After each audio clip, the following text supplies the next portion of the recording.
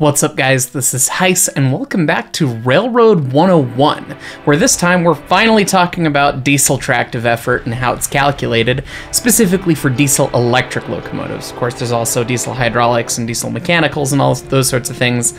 That's way outside my wheelhouse of experience. I know some people who do have that experience, but we'll get to those another time. I started looking into this because I wasn't intrinsically familiar with the calculations, and the actual calcs for tractive effort themselves are really simple, so we can jump right into those, but the nuance that comes with them is always interesting. So let's get into it. Now, for our metric friends, this is a very simple thing. For those of us in Imperial, of course, there's some funny numbers that come into play here, but the general form of the equation is really simple. Your tractive effort is equivalent to the power that the engine has times an efficiency factor divided by the velocity or the speed of the train. That's it. So as speed goes up, tractive effort goes down, and that kind of starts to get into the diesel locomotive can't pull a train it can start kind of thing. And that's why we end up seeing so many locomotives on modern day trains. The specific metric equation, they recommend that you use 0.82 for your efficiency factor here.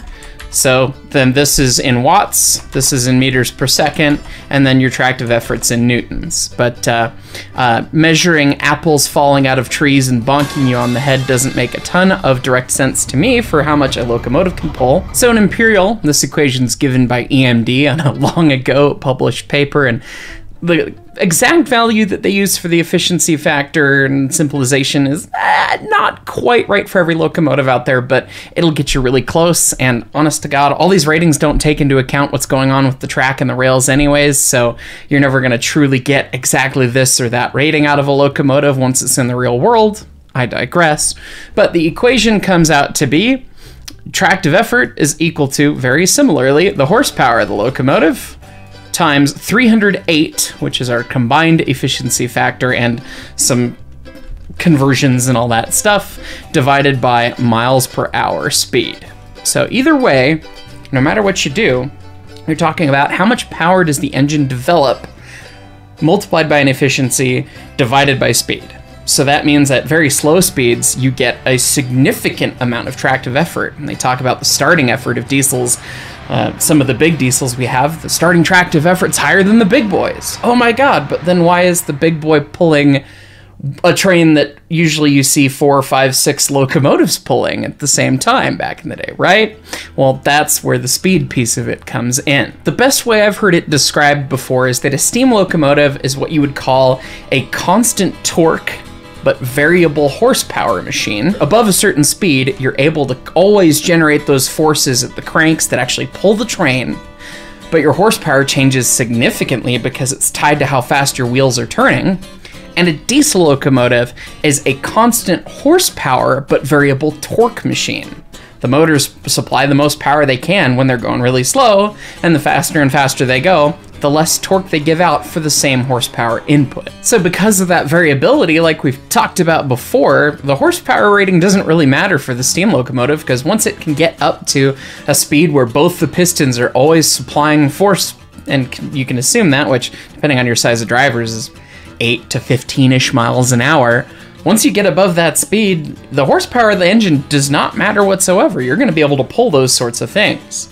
However, on the diesel locomotive, the horsepower really adds up and is really important, because if you want the train to be able to go anywhere at speed, you're gonna have to have the horsepower to back it up. If we take the diesel's tractive effort and plug it into a graphing calculator, we can kind of see this come to fruition. So if we're using a big 4,400 horsepower locomotive, such as a Dash 9, an SD70 Ace, something like that, one of the big locomotives that you tend to see operate these days, you multiply it by 308, and we have speed in our x-axis here. We can see that up to, the common freight speed, top speed of 70 miles an hour, there's an exponential decay in the amount of force the locomotive can put out. And as you get closer and closer to zero, we asymptotically approach infinity. So the locomotive should be infinitely strong at zero speed, right?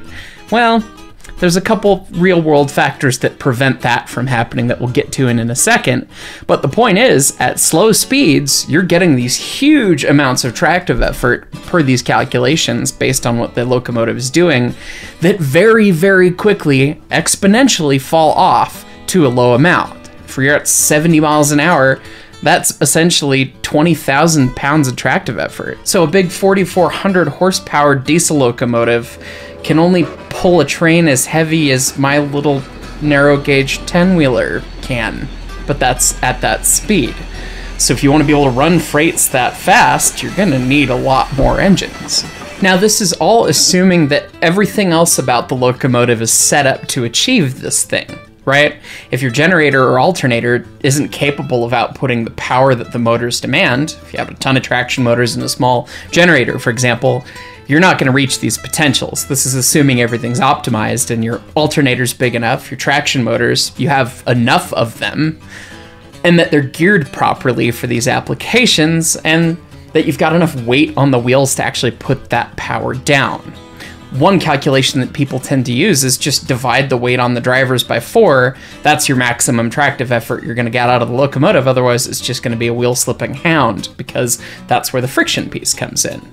If you size your electronics and your engine and everything for that, that is theoretically the ultimate maximum effort you could get out of one of these locomotives. I think the key piece in there to understand for a diesel locomotive, or at least one of this type, is the gear ratio piece, because your traction motor is not directly coupled right on the axle. There is a gearbox between them. You can't change gears, there's no shifting, but you're gearing up so that you get a lot more speed and a little bit less torque. And you can gear those things differently because the motor, as an electrical motor, has requirements that you have to meet for it to be able to run. And that is what limits that unlimited power that we talked about at extremely slow speeds. EMD in an older publication basically said that you can gear the traction motors down from 5.6 times to about 2.4 times in there. At 2.4 times, you're getting a lot more speed, a lot less torque, a lot less tractive effort, and at the 5.4 to end of the spectrum, you have a pretty low top speed, but you're getting a lot of tractive effort out of the locomotive. But you do have a minimum speed you need to meet. The electronics in the motors can only bear so much. You have a minimum RPM without breaking the motor that you can sustain continuously, and you have a maximum RPM that the motor can spin before the back electromotive forces actually cause flashover and break the traction motor as well. So there is a hard limit to how slow and how fast a certain locomotive can run while trying to apply power, although overspeed is just in general. So if you don't get above the minimum speed of the motor, which varies again with that gear ratio because the miles an hour speed is being translated to an RPM, if you don't get above that minimum speed, you're going to overload and break the traction motor. So you have to be able to get above and past that, otherwise things will break. You're talking about replacing motors, and that's a very expensive, time-consuming process. So even though the math says, oh yeah, it's infinite power, well, it's infinite power until you KO the traction motor, basically. And things are limited to make sure that doesn't happen. You'll note on the control stands of most diesel locomotives, they'll tell you what amperages you can run and for how long. How many amps are we sending through? And some of the numbers are impressively large, but still, there is a maximum amount. So if you can't sustain a speed over the minimum speed, which for some gear ratios is as low as 4 or 5 miles an hour, and for some it's as high as almost 20 miles an hour, which is why passenger diesels and freight diesels were a big different thing back in the day. If you can't sustain over that speed, you're not going to be able to put out that max torque, that max tractive effort that you want to with the locomotive in Notch 8. It just won't happen. You electronically cannot complete that and make it work. So this is where your second important rating comes in, and that's the continuous tractive effort of the locomotive. If you can be above that minimum speed based on gear ratio and the motor characteristics, you can continuously apply that much force ad nauseum with no problems, so long as you don't slow down. That's where continuous tractive effort comes in. And you'll see that rating being given out for different locomotives as well. And it's, again, just that simple equation. We have horsepower times the number divided by the speed at that particular speed. And so at that point, at that slow speed, once you're there, okay, if the train is not too heavy for that amount of tractive effort, you can run that train forever at that speed. But the speed is usually 10 mile an hour, 15 mile an hour, something slow that's not conducive to getting across the country with a lot of tonnage behind you. And that's why you start to see more and more locomotives get added on. And that's also where the horsepower piece of this comes in. And that's why we look at a diesel and say, well, the horsepower is more important. Because yeah, sure, you could put all this tonnage behind one, slug it out, try and burn it down, and live the precision scheduled dream of crawling up the hill at 8 miles an hour praying you don't stall. Sorry for the engineers and conductors who work for the Class 1s who I just triggered, because they're doing that more and more these days, but details. You could do that, but if you want the stuff to get to someplace with any amount of expediency, it's all about the horsepower in the terms of a diesel engine. Because almost any of them will try and start those trains, but if you can't meet that minimum, it's not going to keep going. And if you can, well, it's probably going to be pretty slow, versus a steam locomotive, which will just keep developing the torque. If you pass the bar, if you've got enough tractive effort, steam engine's just going to take it. That's where that adage comes in. A steam locomotive can pull a train it can't start, and a diesel locomotive can start a train it can't pull. Because the steam engine needs to get up to a certain speed where both the pistons are doing the thing and applying force continuously and smoothly, which takes a little bit of work to get to.